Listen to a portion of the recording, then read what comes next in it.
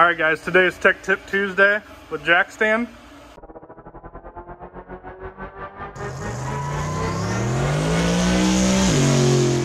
Jackstand Jimmy Tech Tips Tuesday. So everyone knows that when you have a race car application, you put an aftermarket shifter in your car, it sends you a cotter pin to hold your shifter cable into your linkage on your transmission.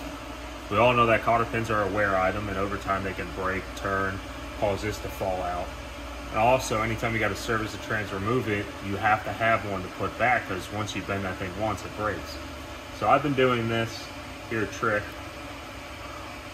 for a few years now, and I turned Doug onto it, and he's like, "This is ingenious. How come I never thought about it?"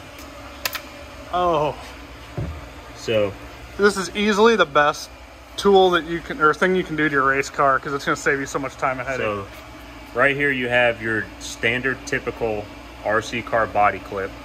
You can buy literally a pack of 10, 20, 25 of these for $10 or less. You keep them in the toolbox. They're reusable. They're reusable.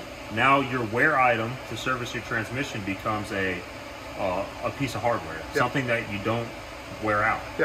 And on top of that, it locks in perfect.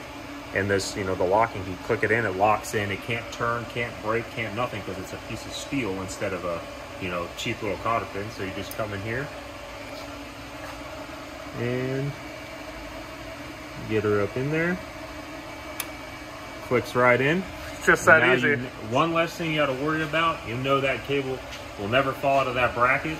And the next time you have to deal with it, you're at the track. You know, it's round 3 qualifying. You're qualified number 4, burn up the trans, you can pull it out without having to go running around the track looking for a cotter pin. Save you about 2 minutes. Save you every bit of 2 minutes, and also, it's one less thing you got to carry. All right. To carry a pack of cotter pins. Jackstand Jimmy, Tech Tip Tuesday. One of my favorite tips that I've learned all year. So. Yeah, I mean, just think about that. How many times have you messed with a cotter pin? Tons. Yeah. It's always like the most frustrating part about pulling transmission. Yeah. All right, guys. We'll see you later. Tech Tip Tuesday over. Leave a comment below.